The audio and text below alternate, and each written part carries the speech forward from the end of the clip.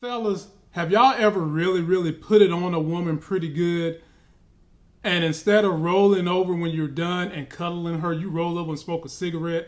Or hell, even worse, you roll over, go get you a Krispy Kreme donut, and you don't caress the woman and she's mad as hell at you?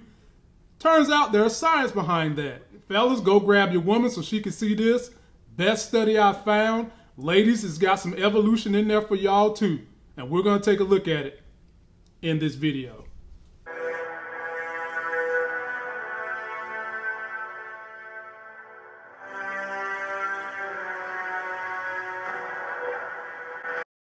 What's good, YouTube? You're back in the building with y'all knowing, all loving, all feeling, all seeing, all powerful. Just damn all everything, the sexy as hell host. We're bringing you life gains again and understanding human interaction and attraction, helping the fellas, helping the ladies. And we're going to talk about it because we've got one of the best videos I've found that gives you scientific information about why we react the way we do after sex. But first, y'all know I got to put on my +7 glasses of reviewing videos because I'm working on skilling up my craft, giving you a more informed YouTube experience, something better to look at. No sponsor this week. Just want you guys to click in my video description, join the Life Gains Finance and Fitness channel. I'm gonna start putting the content up there this coming Monday, and join my email list as well. So there is science behind it. We're gonna take a look at this video right now. As the Hollywood cliche goes, post-coital, some of us sit back against the headboard, proud of our accomplishment at gratifying our lover, spouse, or one-night stand, and then light up a cigarette. How was it for you? Good enough, you surmise, as you take a well-earned drag? Or are you the kind of person to roll over in an instant, perhaps leaving your bedfellow exasperated and hardly ready to catch some Z's? Or perhaps you spare just a moment reposing, and then compose yourself and start again? Do you cuddle up, have a chat, talk about deep things, or even request a favor of your lover? According to research, these are all common. But what happens to our bodies during and after sex? That's what we'll find out today. In this episode of the Infographic Show, what happens to your body while you are having sex? Hell, sometimes I do all that. What happens to both men and women having heterosexual sex? And when we say sex, we mean intercourse, lovemaking, copulation, fornication, or as the Brits say, having it all. So, let's start with the man. What happens to him? At some point during sex, men reach a point of no return. This is sometimes called ejaculatory inevitability. Pulse rate and blood pressure rise, the sperm leaves him, and his penis has contractions. Now he can return to resting and let his body calm down, which apparently happens faster for men than women. The penis becomes flaccid, and most men will have to wait some time before they can go at it again, but it all depends on age, fitness, girl, don't touch me. the urge to return to the hearth of passion. Some guys at this point will just want to go to sleep. Is this plain rude, or is it a biological necessity? Well, listen up, disgruntled women. Science says it's natural for men to want to sleep, and for various reasons. There you go. Notwithstanding the obvious, in that it's often nighttime and tiredness might be normal, another reason is because upon reaching orgasm, men release lots of pent-up anxiety. So do women, and they might feel tired too, but it seems men sleep more after sex, according to research. Another thing is brain chemistry. All these chemicals spill out in the brain when men ejaculate, including serotonin, oxytocin, norepinephrine, vasopressin, and nitric oxide. Some of these chemicals are related to de-stressing and the readiness to sleep. This can lead to that feeling of, phew, and then men want to relax just as they would after any strenuous exercise. Okay. It's kind of like getting a hit of morphine, and I get that. That hit is much stronger when having sex than when masturbating. One doctor puts it like this when talking about the release of chemicals. They give you a very relaxed feeling, slow down your brainwaves and cerebral functioning, and make you feel pleasantly tired. But it's thought the hormone that is released called prolactin is the main reason men want to sleep. It gives you satisfaction, and the less of it you have, the more likely you will go for round 2 quicker. Really satisfied men may just turn over and start to snore. Another thing is that he might want to go for a pee. The reason? It's chemicals again. Oxytocin and prolactin affect the kidneys, and this makes him run off to the bathroom. Some experts also think it's to clean the urethra from bacteria, a kind of natural need. It might also just be because he's been holding it in during all that messing around. He then finds the pee won't come out. That is normal, because for the sperm to come out, your internal sphincter muscle clamps, and this is to close the bladder. This is to stop the semen from entering the bladder. In a recent article in Cosmopolitan magazine, it was suggested that men who want to cuddle are keepers, but it also says that men who don't might just be succumbing to their own body's demands. You might find that your penis feels a bit sore, but this is just normal after all that contracting. Don't worry, it shouldn't last long. And don't be shocked if your testicles have shrunk, because this is normal too. A doctor talking to Men's Health magazine explained it like this. When you ejaculate, the cremaster muscle contracts and brings your testicles up closer to your body, giving you the perception that they're smaller. Lastly, you may get a cramp in the toe.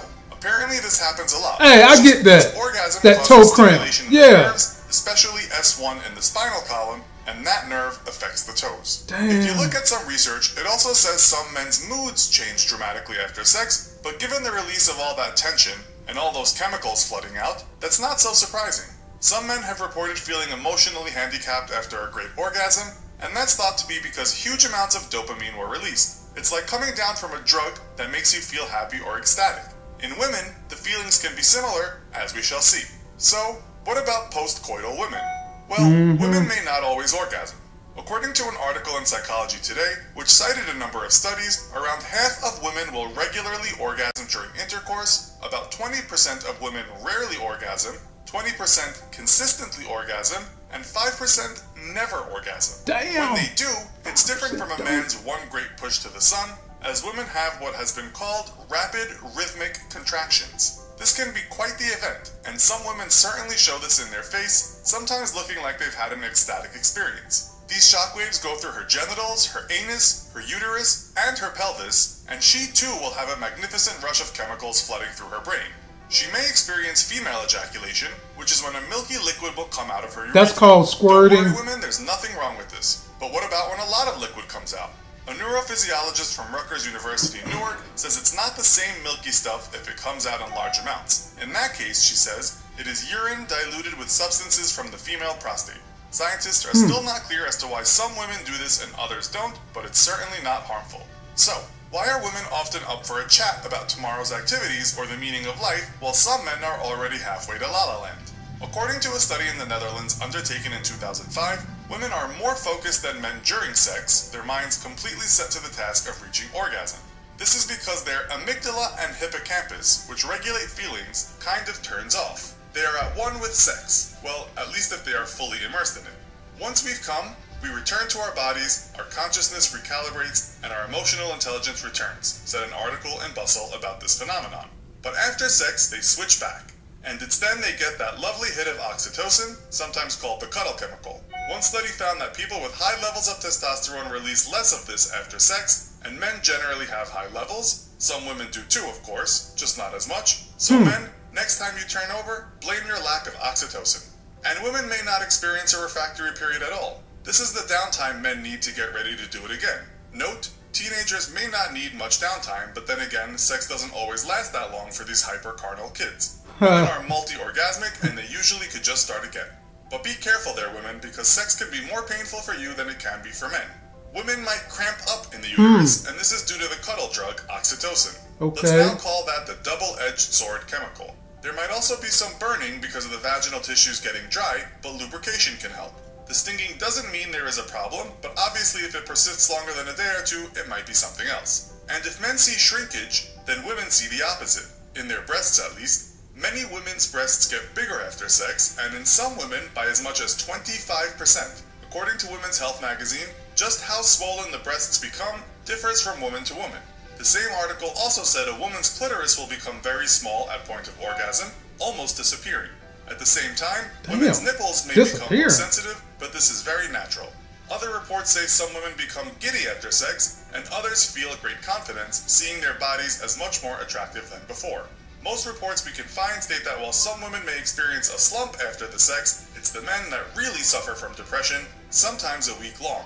But as the saying goes, what goes up must come down, and most of the time, it's worth the ride.